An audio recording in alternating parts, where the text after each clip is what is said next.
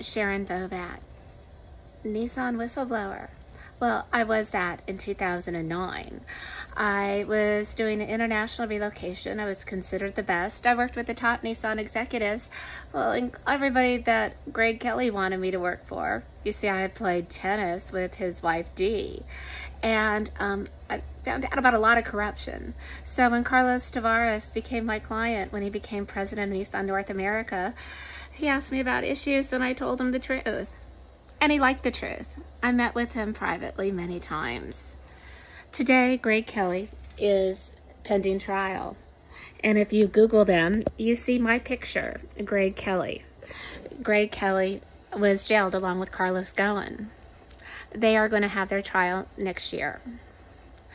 After whistleblowing, the state of Tennessee decided I was arrested 3 times. You see, Nissan took a lot of money from the state of Tennessee. A lot of politicians got a lot of money from Nissan. And people wanted me gone. They wanted me dead. I talked to Bruce Bateman at the Franklin Police Department, and instead of investigating them, they carried out sworn out warrants by Nissan execs to have me arrested.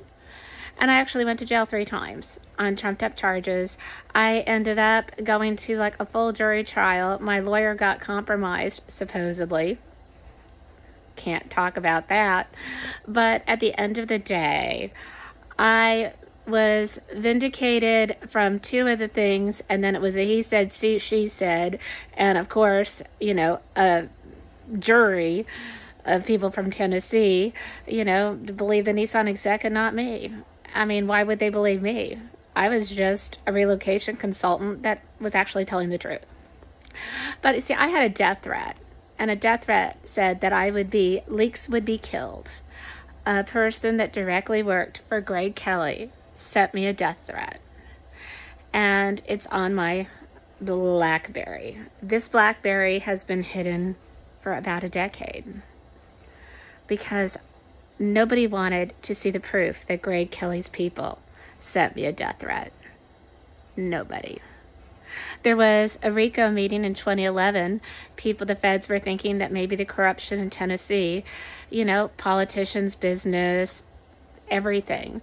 It was RICO, racketeering. And I went to a meeting, other people were there, we gave our information, and RICO never happened. They thought the courts were part of it. They were being investigated. Nothing happened. Well, you know what? Things are going to happen. And this BlackBerry and the data on the BlackBerry, the government had all the data until the Snowden thing came out. Then they had to delete all the data. When they deleted all that data, it kind of hurt future investigations. But luckily, we've got the proof. The proof that Greg Kelly, one of his people, sent me a death threat.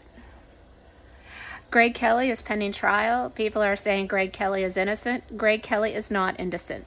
He led a good old boy network along with Mark Stout, Marlon Chapman, and many other people at Nissan North America. I do not believe he was that close to Carlos Ghosn until after I whistleblowed to Carlos Tavares. At that point, I believe Greg Kelly and Carlos Ghosn started to do a lot of deals together. You see, when I did relocation, I was asked to steer my clients to homes that were owned by people in the Good Old Boy Network. Homes that were being rented out for a lot more than what they should have been. And I was complaining that these people were getting ripped off. The people at Nissan were getting ripped off.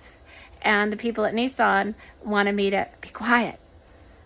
And I'm like, but you used taxpayer money, Tennessee taxpayer money, ECD money to relocate. That's my money you're using for these overpriced leases for your international executives. And I stood up and I got jailed. Well, now the top Nissan people are getting jailed, the corrupt ones. And Carlos Tavares is the incoming CEO of Chrysler.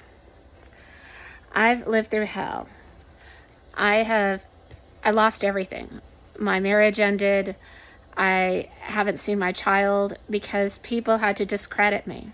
You see, Carlos Ghosn was one of the people that helped the Clintons with Jeffrey Epstein with the Clinton Global Initiative.